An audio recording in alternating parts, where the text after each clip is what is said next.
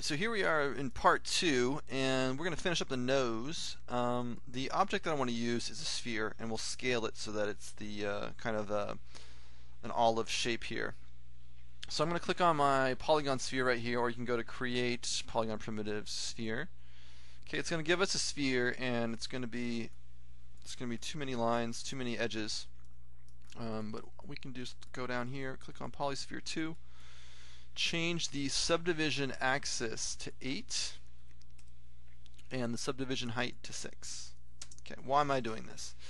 Well, if we look at the number of faces here, we have 4 faces that we're going to delete. Okay, deleting these 4 faces, that's going to leave us with 8 edges. So that's why my subdivision axis was 8. Okay, don't need to have a height of 8 because it's just not necessary. We don't need that much detail. Okay.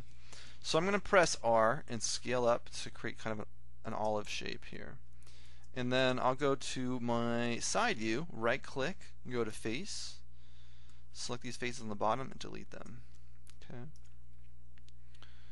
I'm going to press E, or actually I'm going to go to object mode first, select the object and then rotate it. So press W, move this over, and we need to scale this down. Okay. Scale it down a little bit more. Okay, I'm leaving it, I'm not quite putting it exactly into place here. It's a little bit easier to append if we have a little bit of space between the 2 objects. Okay, so I'm going to combine these 2 objects. I'm going to hold down the Shift key. Alright, so you select one object, hold down Shift, select the second object. I'll go to Mesh and then Combine. Alright, so now we've deleted the faces on both objects. Now we can append. So I go to Edit Mesh, Append to Polygon Tool. I'll click here. I'll press G to finish the append and bring my pen tool up again. So I'm just going to, after each append, I'll press G. And that's G as in good.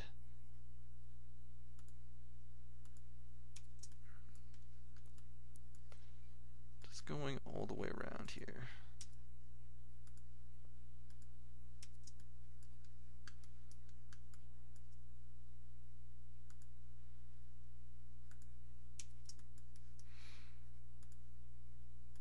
Okay.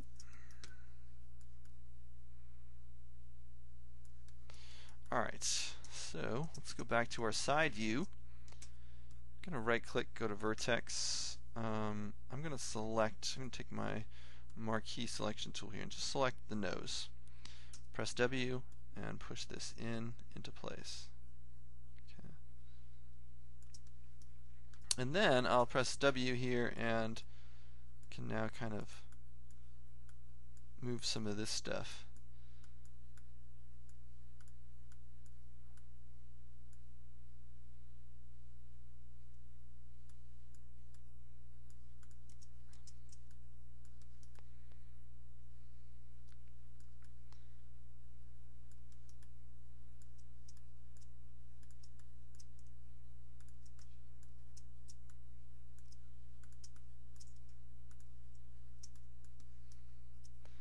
So scale that in.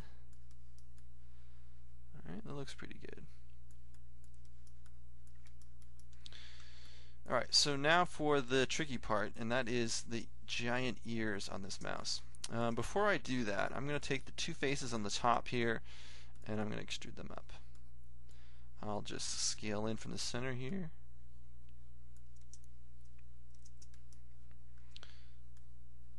And maybe lower this down a little bit.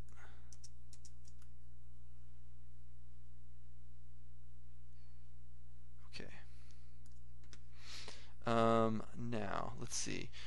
In order to extrude out that ear, I'm going to have to create some new edges in here to create smaller geometry so that we can create the extrusion. So I'm going to use my interactive split tool right here. I'm going to start right here. And I'm starting in a corner where these 3 edges meet, and then I'm going to go to the center of this edge and go down, going through the center here, and then right to here, press return. Now, we have created a new edge, so we've divided up these faces. So what we want to do is we want to actually manipulate our geometry. We don't ever want to create new faces without rounding out our shape. See right here we have a very straight edge, but we've got an edge loop going right, or not an edge loop, but an edge going through here. So what we want to do is take this and round it out a little bit. Okay.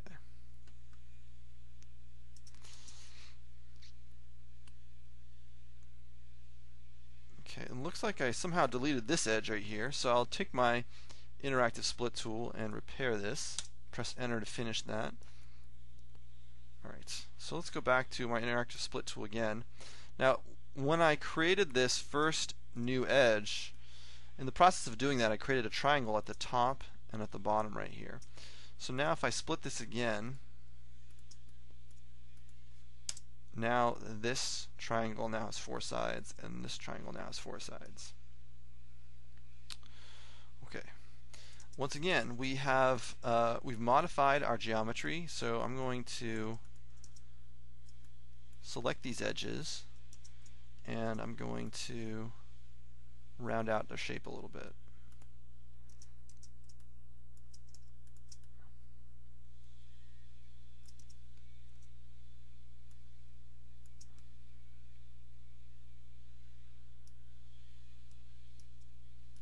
Let me go to vertex here. Okay.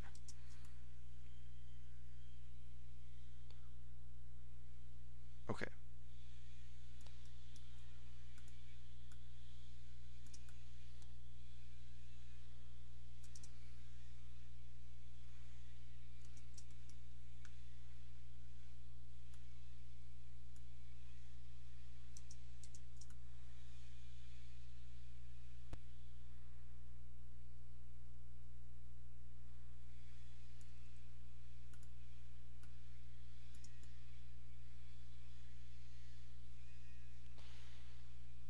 So I spent a lot of time tumbling my camera just to kind of check the shape and make sure that it looks kind of okay from all different angles.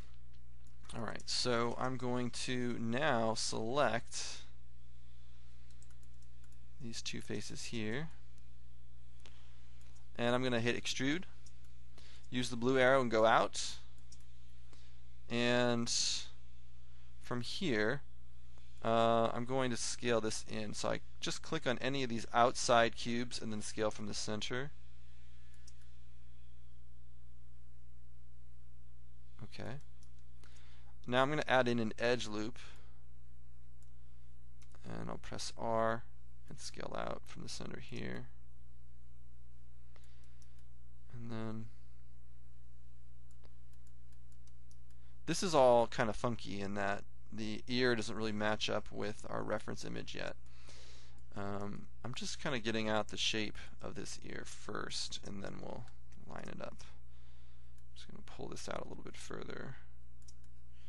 Take this edge loop right here. So I'm going to double click on this edge. It's going to select the entire loop. I'll push that up a little bit.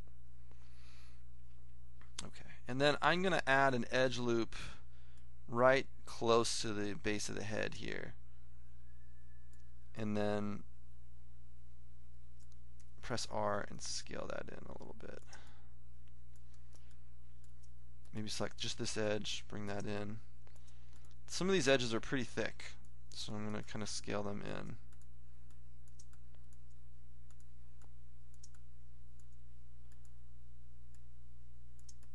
Okay.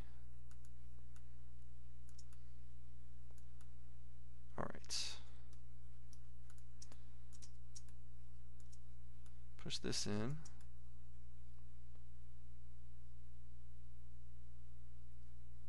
And maybe take this, push it in.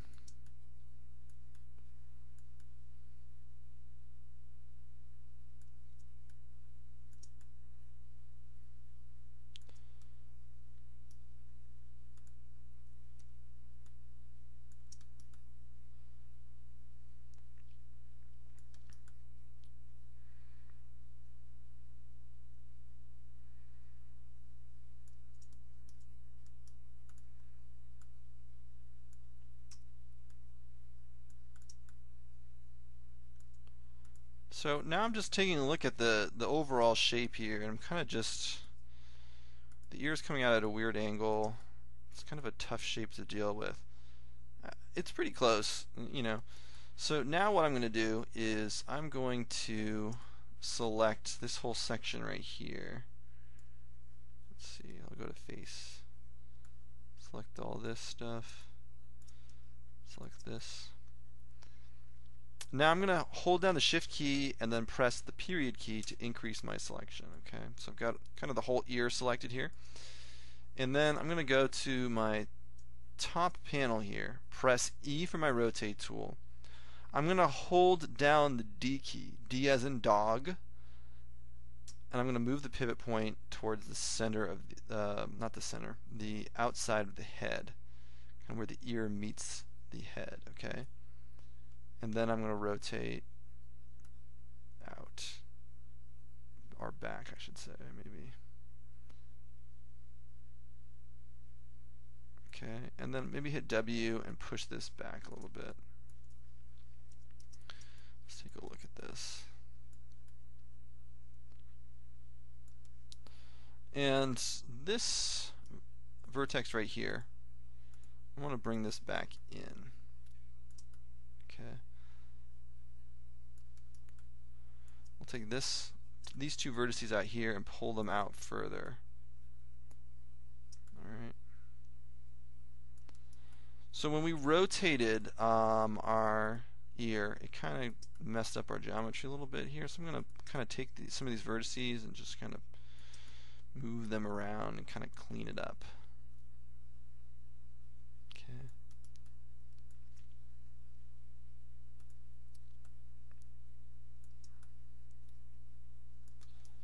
So I'm going to right click, go to object mode, and I'm going to press 3 on the keyboard, and I'm going to just check what this looks like in our smoothed mode, and it's pretty decent.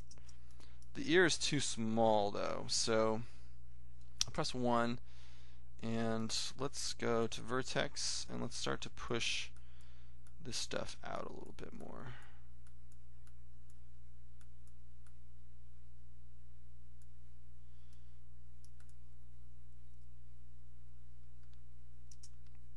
It's a little bit better.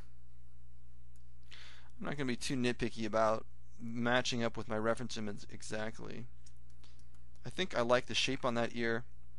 It's working for me right now. So I'm going to press 1 on the keyboard and go back to our regular display. I'm going to select these 4 faces here, and I'm going to press extrude, and I'm going to just click on one of these boxes here and then click and drag on the center, and then I'll press extrude again, and I'll push these faces in. Okay. So now when I go to object mode and I press 3, you can see there's kind of a lip to the ear right there. Alright, I'm going to press 1, and next thing I'm going to do is add in a little detail. So I'm going to select these 2 faces here, press extrude, go straight out, and then I'm going to go to edge, and I'm going to push this in. So I'm doing this kind of just by eye, so I need to make sure that it's, I don't want to push the edge into the ear. I want to just bring it closer to the center. Okay. Okay, so let me take this, and I can actually pull this down a little bit more.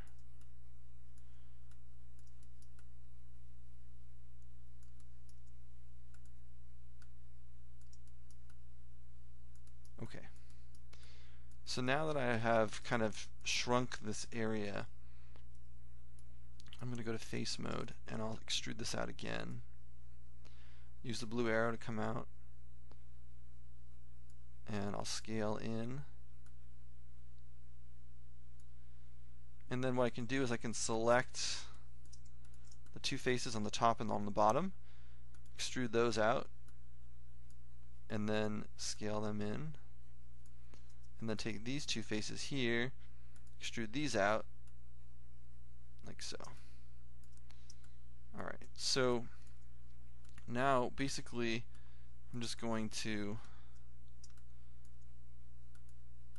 manipulate this to the point where I have the shapes that I want. Okay, so I can add in an edge loop on these.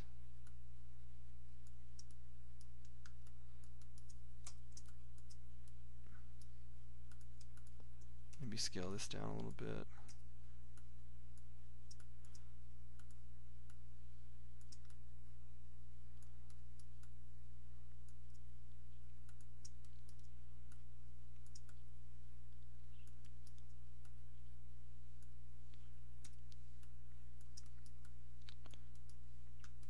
Okay, so now you can see I kind of have the beginning shapes of the fur, or the hair on the inside of his ear. So I've selected the object. I'm going to press 3 here, and you can see there's the little detail. And it doesn't match up exactly with my drawing, but it's pretty close. I think it looks good when it's smoothed out. So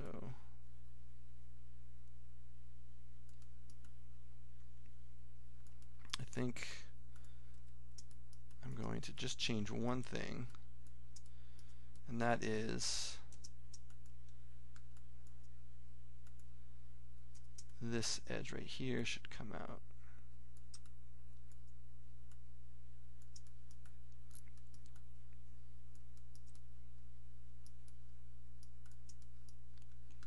Okay.